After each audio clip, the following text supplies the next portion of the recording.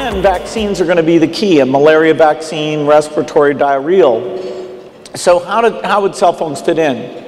Well, if you could register every birth on the cell phone, get fingerprints, get a location, then you could take these systems where you go around and make sure the immunization happens.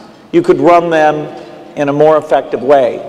Vaccine coverage in the very poorest regions, like the north of Nigeria, north of India, are below 50%.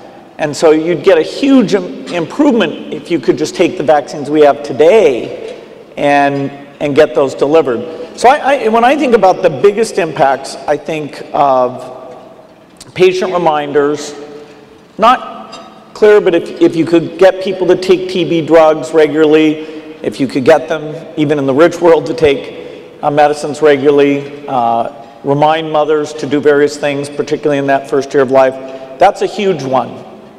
The supply chain for all the goods, making sure there's no counterfeits and there's no stockouts and people know what's available. There's quite a bit that can be done there.